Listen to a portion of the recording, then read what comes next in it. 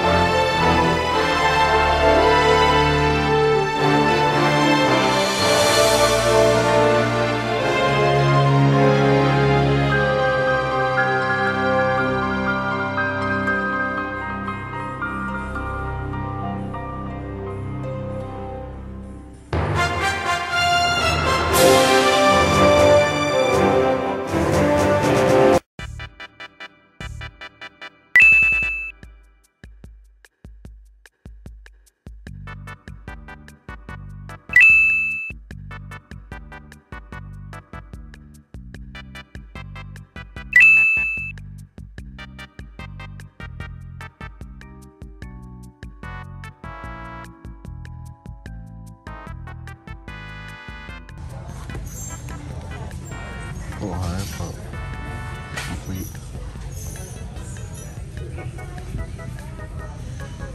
I like the way they put the stickers over the names so much, because it's a little annoying with Wii games especially. Ooh, what's up, Internet? Welcome back to the Collecting Quest. A lot of changes coming this week. Let's flip this around. Alright, a few things that I wanted to work on is just the location of my Collecting Quest shelf. I think I'm going to be flipping it around to where I keep my Star Wars book collection and my DVD and Blu-ray collection, I guess. So before we do any of that, let's take a look at what we needed to talk about from last week. I kind of tried to end the video like 4 different times last week from what I remember, and I kind of had more stuff to add to the shelf from what we got.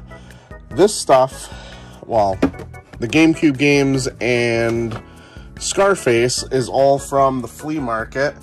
A $10 deal, cases and some manuals only. Very good deal. And then we have Batman Arkham Origins and Trauma Center, which I would have kept Trauma Center, but Damage on the Spine is no good in my book. So we're going to be selling those off. So this Collecting Quest, we're going to be focusing on getting rid of mainly these two first shelves. I want to start dropping some prices, getting these items moved, because I don't want to have a whole shelf full of items. I want all this stuff to go. All this stuff to go. I want stuff to be moving.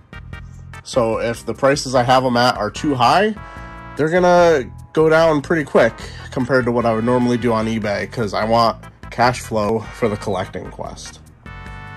Also, in my haste, I forgot to mention these two items. First up, we have Brain Age 2, which is an odd choice to add to the collection, but I did just hear more about it in Scott the Waz's video that he put out like a week ago, probably a month ago by the time you guys see this video.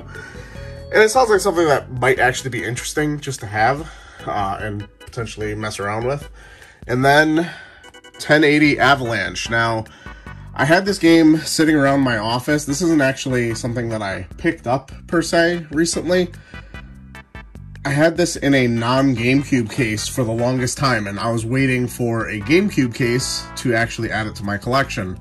So I'm going to just add it to the Collecting Quest right now, because I technically was able to add that to my collection because one of the GameCube games, I think it was like a cheap, I don't even remember, Harry Potter game that I was able to salvage the case from and use for 1080 Avalanche, so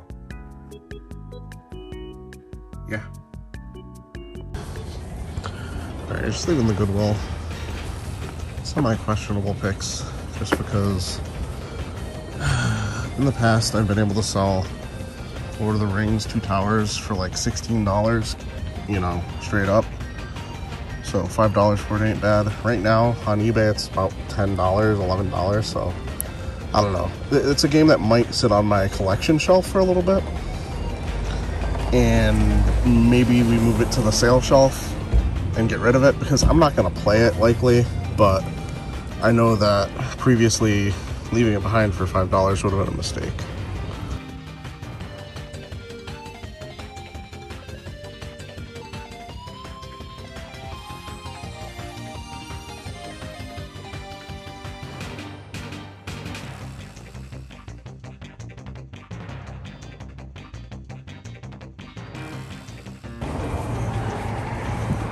Nice little pickup here. Should go for about 40.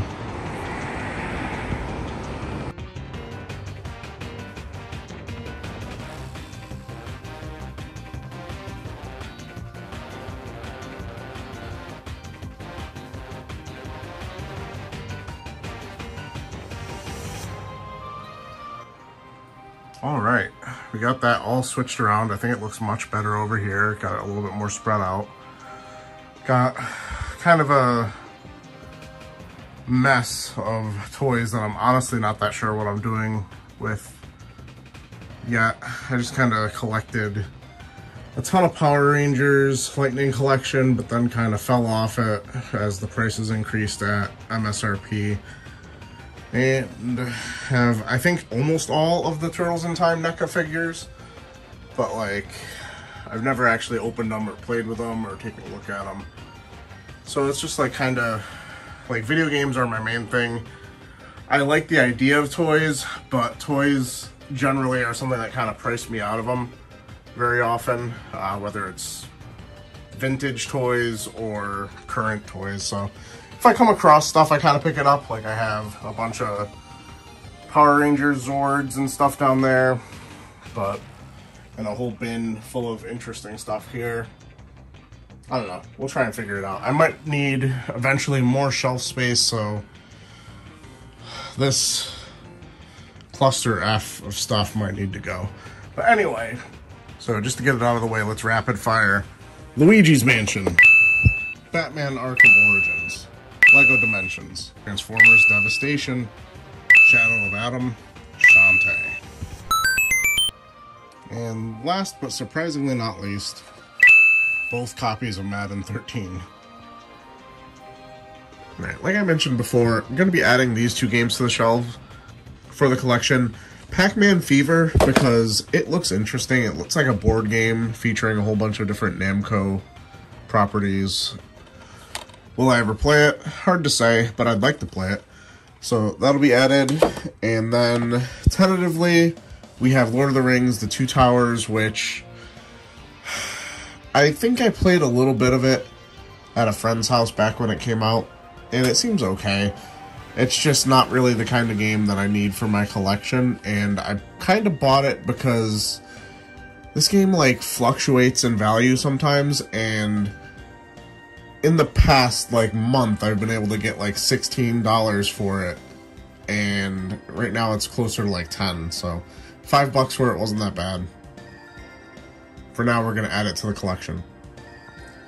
And I also don't know if I've gone over it quite yet this week, but this was basically our starting loot, what we started this collecting quest off on. This is what we have left. I've been dropping prices on it to try and get it out the door and to get more money in the loot bag there, but it takes time.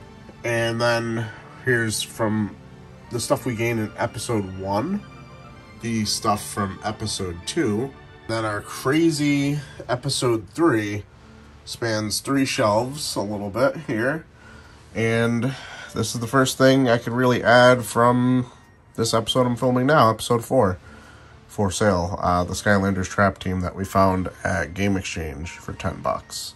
Should sell for about 40. About to get that listed.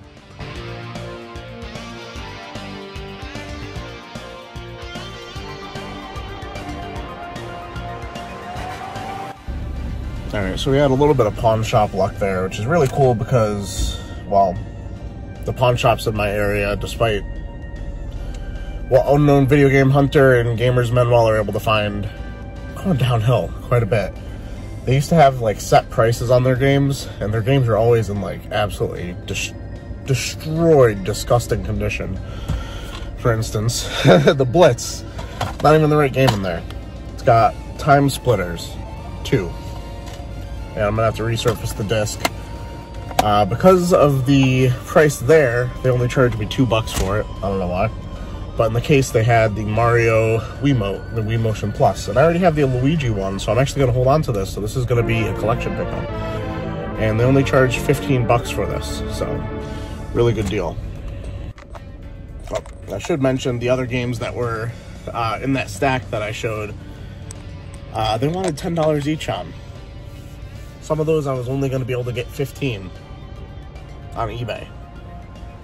So, and they were all pretty mediocre condition, missing manual, nothing crazy. Death Jam Icon was probably the best one at like 25, but even then the disc was questionable. So, all right, so I have to re-record that last clip because it didn't quite make sense. Hey guys, Cory's sitting in the editing chair, and I realize while editing this there is no clip of me getting these Game Boys, so I guess I'll explain it here.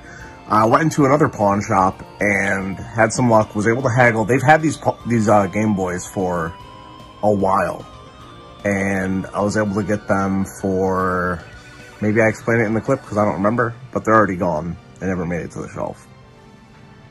So, from a pawn shop, I was able to pick up these two Game Boy Colors, tested, worked perfectly fine, for $55 each, and God of War for $12. Now, all the math I had done was based on out-the-door pricing. Unfortunately, they're one of those pawn shops that just has to charge you tax for some reason. They can't, you know, do out-the-door pricing. So, a little bit of our profit margin got ate up by that. So, that kind of sucks. So, our numbers from the last clip that I had filmed that I'm not going to use don't make sense, but basically we spent $130 to make like 15. But, which sounds horrible, and it is, but it's instantaneous. Like it's already, I've already sold these. So, yeah. And that's the Time Splitters 2 that was in the case of the Blitz game from before. And once again, you know, that's there. Everything so far this week is sold, and one from last week.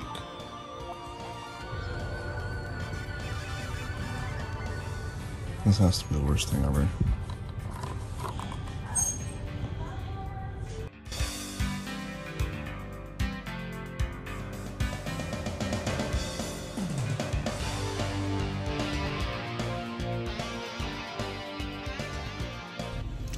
Alright, at the Game Exchange today, I actually had two pickups that were really cool. Deadpool. This is the second time I tried to pick it up at this price. First time that they actually had the disc, so happy to have that. That's like a $45 game for about half price, so gonna get some decent profit on that. My voice is slowly repairing itself. And then a game that I don't think I've ever come across, Thundercats for the Nintendo DS. I remember a little bit about the show, the new show. Like, I'm very familiar with the original. But the new show, I think it came out at a time when it was very difficult to watch things legally without, like, finding a weird YouTube random episodes and then they get taken down by the networks or whatever. I don't know. But I remember enjoying it. It was very, very, very different than the original, which I wasn't that keen on, but cool to have the game. I don't know if there are many other, or any other Thundercats games. It's one of those franchises that, for some reason, didn't get any licensed games for, like, the NES or the Super Nintendo, at least stateside. Maybe it did in other regions, but not in the United States, so that's pretty cool. Side-scrolling action. Probably a game I'm going to add to the collection, to be honest. It's worth more than the $13 I paid. It goes for about $25. Alright, Alright, finally some games to add to this week's. It was looking barren because we had sold stuff immediately. So another little peek behind the scenes. It's been a while since I actually game hunted. Today was the first day in a little bit because it's weird to do when you're so far ahead on this series, and at this point of me filming this clip, I've only released the first 2 episodes. So I'm kind of at a point where it's like, what have I done so far? What have I looked for? I feel like I'm kind of just doing the same things over and over again. So a little bit of this has been trying to find new places to go, new ways to hunt for games. If you have any suggestions for me on what I can do to make this a little bit more interesting, leave it in the comments below. I really enjoy trying out new things. All right, and we have the elusive shelf ad. I don't really know where to put it, but there we go.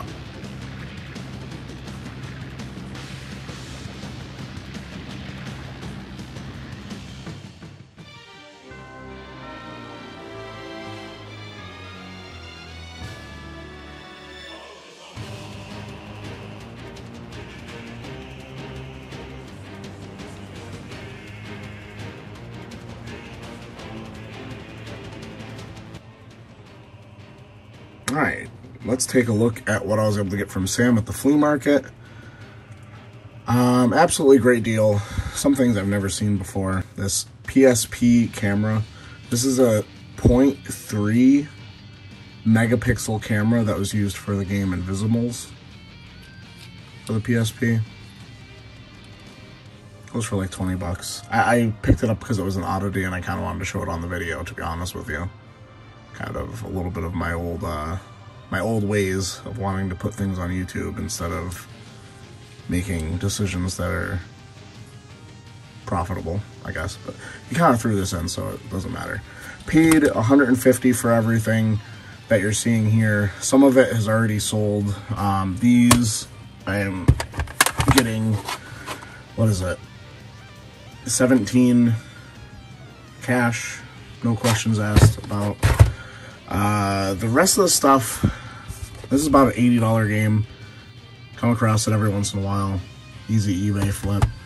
This he also kind of threw in. You saw me eyeing it. It goes for 25-ish. It's like the least desirable version of Amazing Spider-Man 2, of course, because it's on the Wii U. And then these 3 here. I kind of want to keep them for my collection because I do like Ratchet & Clank. I watched playthroughs of the most recent games. I played a little bit of the original Ratchet & Clank on the PS2, and it would be nice to have it all on a collected edition, and the PS3 edition is pretty cool. So I think I'm going to hold on to these. Let's add them to the shelf. Only ones that are ended up on the sell shelf, which I guess I could rearrange here. See if I dump any games to the floor like I usually do. And for the collection, I'll have to do a little bit of rearranging, but these 3 are going up here. Horrible showmanship. There we go. All right, after some absolutely chaotic rearranging, this is what we have for the collecting quest. This is our collection that we've built so far. Keep in mind that these 3 N64 games are missing the cartridges. I do have the manual for Diddy Kong Racing, but the other ones are just the boxes. And what we have here is what we have left at the end of this episode for stuff for sale. Small amount of wanting to pull Tools of Destruction and putting it in the collection. I might actually reconsider that. That one might be something I do. Because if I'm going to collect the other Ratchet games, might as well. Yeah, we're just going to do that right now. Whoop, whoop, whoop, whoop. There we go. Ta-da.